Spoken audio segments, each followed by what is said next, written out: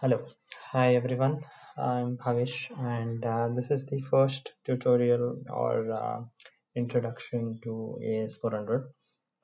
So, in this first tutorial, we'll first basically talk about what is AS400, where does it fit into the overall computing ecosystem, um, or how does it compare with the cloud, or how does it compare with the latest platforms or hardware or the operating systems or softwares which we have. So we'll do a general introduction on what is AS400. So the major problem is that when new hires or new recruits join companies are put into AS400 projects. AS400, which is now called IBM Power Systems, the operating system is now IBMI. So the major problem which I have observed many times is it takes a lot of time for everyone to understand or to get uh, themselves known to what actually they are working upon or what have they given. So what I've observed is basically they are given this black and green screen, and they are then told to learn different systems which are running on top of it. So the corporations would have built their legacy systems, uh, sy- their core systems in many domains like banking, insurance, retail, or transportation, or so on. So if there is a new hire or a new recruit who joins a company, and he gets a project in AS400, and he's put in AS400 development team or AS400 administration team or whatever. So the big problem here is that they do not understand what actually AS400 is. Um, where does it how does it actually fit into the computing ecosystem which we have, or what are they even doing? So it takes like 6 months to a year for them to get themselves known to what their system is, what are all the functionalities and other things. So this is my short explanation on what is AS400. So that is the first video in the series of AS400 videos which I'm planning to make. Um, so let us begin with what is AS400, and let us try to understand what this thing is. All right. So if you are given this black and green screen and you have been told that it is AS400, you will also have this title at the top which says AS400 or IBMI I series or anything like that. So you would first get very inconvenient because you're not used to, or you're not familiar with this kind of user interface or command line interface. You would be using normal Windows or normal windowed environments. You would be familiar with normal windowed environments, but then when it comes to user interface where you have to spend most of your time working in a separate different kind of UI, you would not really understand what is this, where is this running, or is it hosted anywhere, or what is going on in the background. So let us start with our topic. So AS400 is the old name of what is now called IBM Power Systems on the hardware level. So this is a server. So AS400 is a server. So what is a server? Server is a big computer. It need not be big. It can even be a tiny computer. Generally, it is a big computer which serves thousands, millions of requests which come to it. So what kind of requests? Any requests. Like if you have a request to load a web page, if you want some data, you can ask the server for that data. Then the server will reply back with some information. There could be services such as APIs and other things which could be hosted on server. So basically, server is a central computer, and other computers can ask that server computer for any of the information it wants or any of the services which it wants for itself. So AS400 is a server. And so what would be examples of servers? So for example, we host our files in Google Drive. So those files are actually uploaded to Google servers, and whenever you require those files back, you log into Google Drive and then you can get those files back. So you're retrieving the files back from Google's servers, so or Google's computers. So when you watch YouTube videos, the videos are hosted, or the videos are kept, or they are stored in the servers of YouTube. So when you access those videos, the videos are coming from the server computers which are owned by YouTube.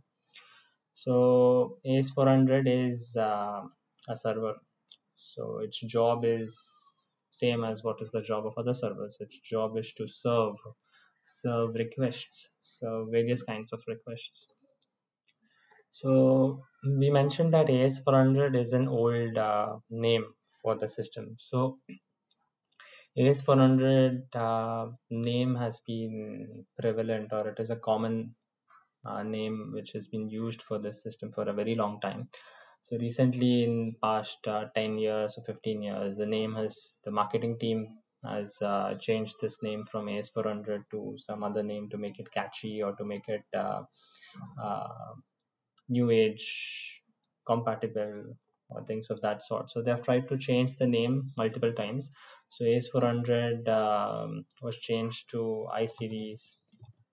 Then it went through multiple revisions of names. So currently it is IBM Power Systems.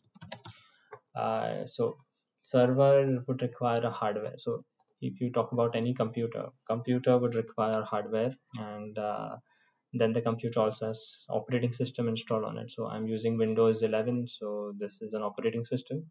So in case of my system, which I'm currently using, I have a Lenovo ThinkPad laptop, and that laptop has Windows 11 installed on it, which is the operating system, and I have multiple applications which are running on top of Windows.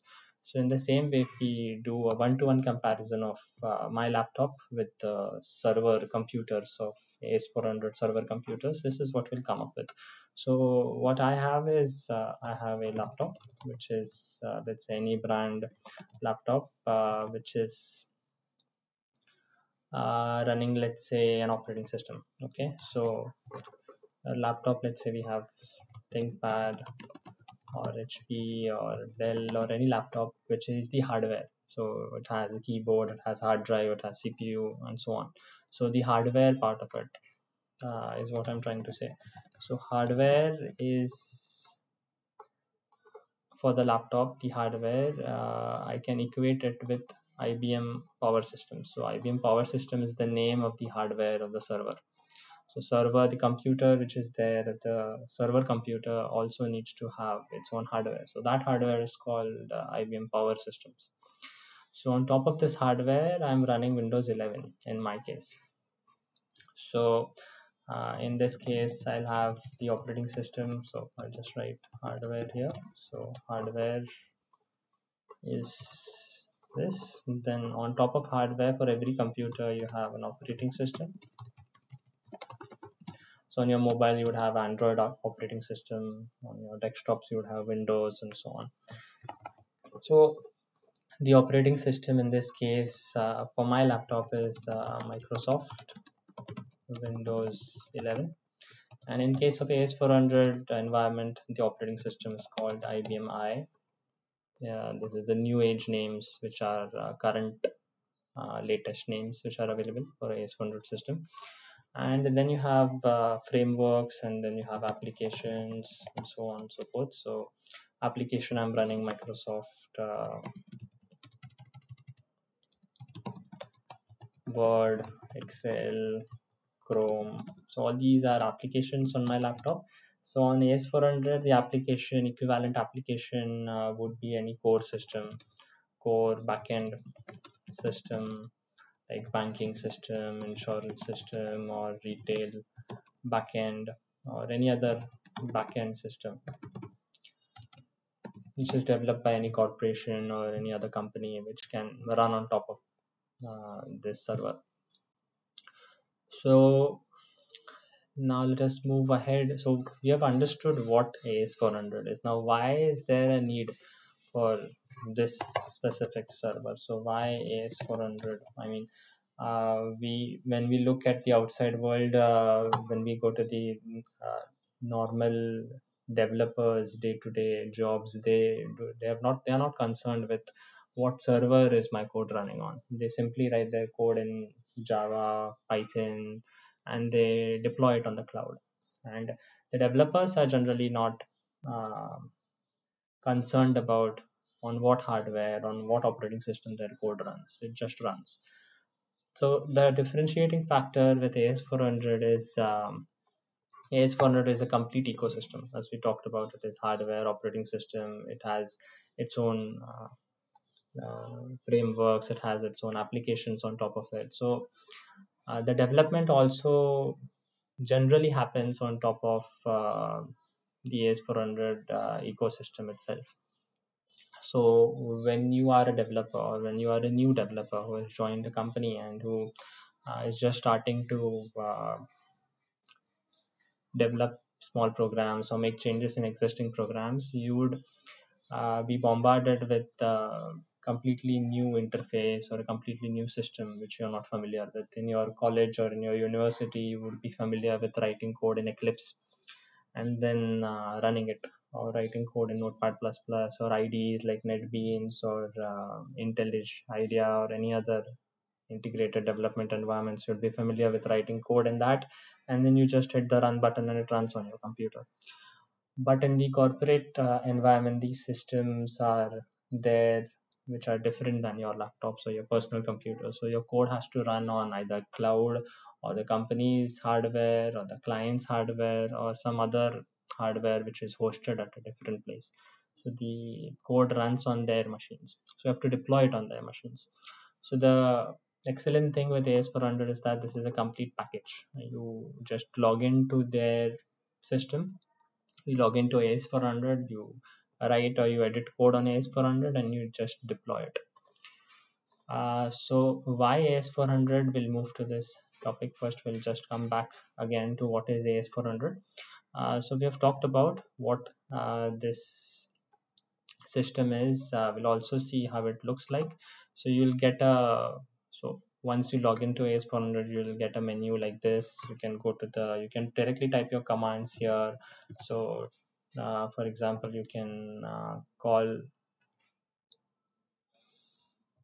qp2 term, which is an emulator for Linux based commands.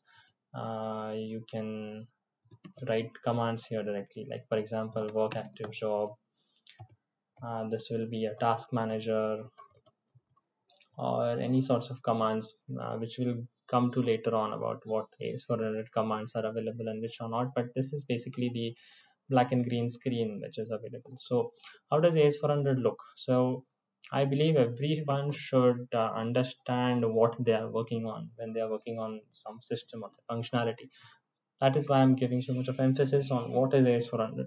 So if we look at how it looks like, so if I just type in AS400 Power 10 because Power 10 is the latest release in AS400 as of today.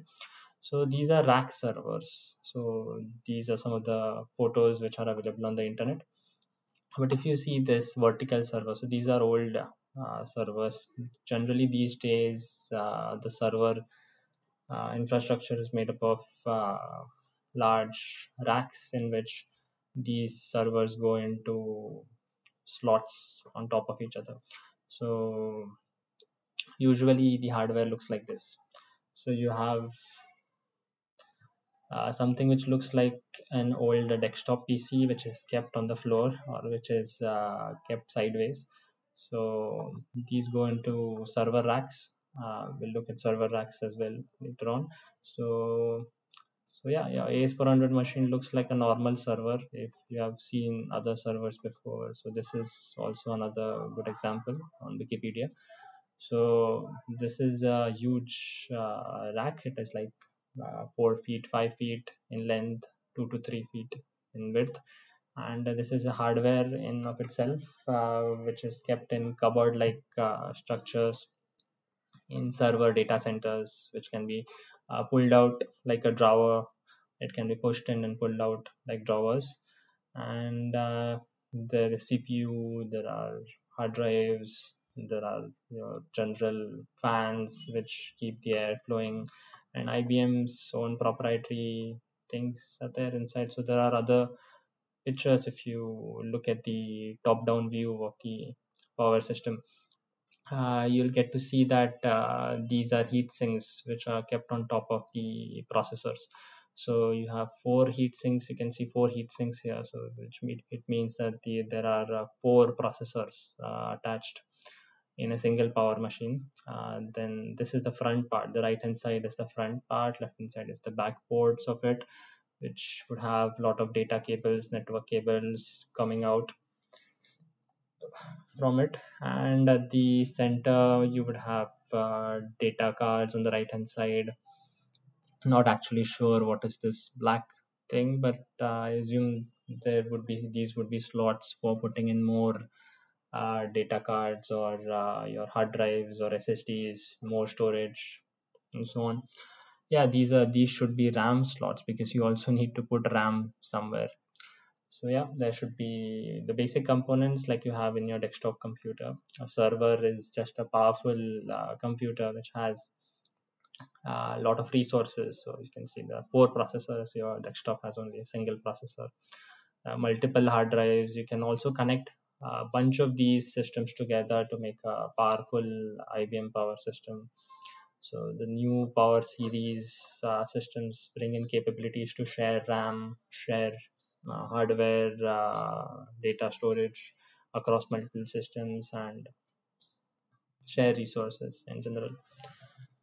So people might have introduced you to the user interface in uh, a lot of cases.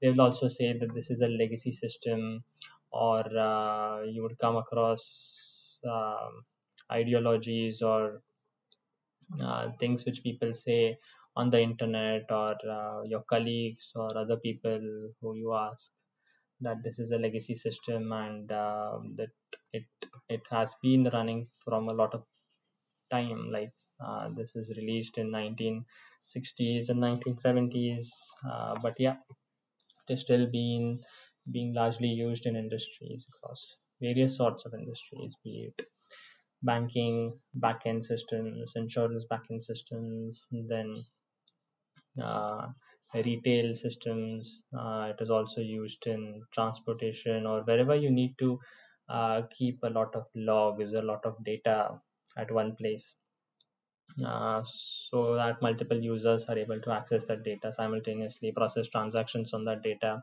And this actually performs much better uh, than if you would use normal servers, because these are dedicated machines developed by IBM, and they have very high input and output capabilities. They have dedicated processors for input and output, and so on. So the environment, the ecosystem is still going strong. New code is still being developed, and a lot of code, millions and millions, or I can say billions of lines of code is already running. So there's this famous saying that the longer a language is alive, or the longer it has been in use, even longer it will stay alive, because it is very difficult to replace these core systems with something new, because these are highly customized systems as per the requirements. Over the years, it gets modified, the core system gets modified, and it becomes customized. So it is almost impossible to replace it by a new system as time goes on. Yeah. So this is how AS400 looks like, and you'll also hear something about mainframes. So if I search for mainframe, um, I can see that Google gives out images which are of data centers at the end. But yeah, if you look at the first image, this is a mainframe. This is IBM's mainframe. So AS400 is not mainframe. There's a distinction between mainframes and AS400. Mainframes are actually much larger in size and capacity and everything. So they're like You can see from pictures also. So when we looked at AS400 pictures, it was a single rack of a server. But a mainframe would be a 100 times larger machine, or it is much larger in capacity and so on. So AS400 is much cheaper compared to or IBMI, I should say. So IBMI is much cheaper. Power systems is the correct word for the hardware. IBM power systems is much cheaper compared to mainframes. Mainframes would be required for very demanding workloads, whereas IBM Power Systems or AS400 is usable in smaller organizations, or where uh, the throughput required is less compared to what these big machines would be used for. So yes, there's a difference between AS400 and mainframe. These two are not the same things. AS400 is in the category of mid-range systems, while mainframes are yeah, large systems. So yeah, that is the difference. Both are developed by IBM. So IBM develops everything for these machines. It's processor design, processor manufacturing. It can probably take it from a vendor, but then the designing of all components and everything, the operating system, everything is done by IBM. So yeah, and that is what we looked at. What is AS400? So it is a different hardware. So when you're connected to AS400 and you look at the screen, this is not running on your laptop. So you're connected through different software. So the software is called TN5250 emulator, TN5250 emulator. We will talk about this later on. But then just understand that this menus which you see, or if you type some commands, type any command over here, for example work obj, and if you search for anything or whatever you do in this black and green screen, this is not actually getting processed in your laptop or desktop. It is not happening at your end. You are just shown an image of this is just a user interface which is painted by the server. So the processing, the backend logic, the transactions, they happen not at inside your laptop. They don't happen in your, let's say, Lenovo ThinkPad laptop which you're running. It does not get processed in your Windows 11 or Windows 10. It gets processed in the server. And when you give it a command, so if I press 1, so what I'm sending is a command to the server. So the server will take that command, it will process, it will do its tasks, and it will reply back with a refreshed user interface or a refreshed screen. So you are logged into a server and you are using a server.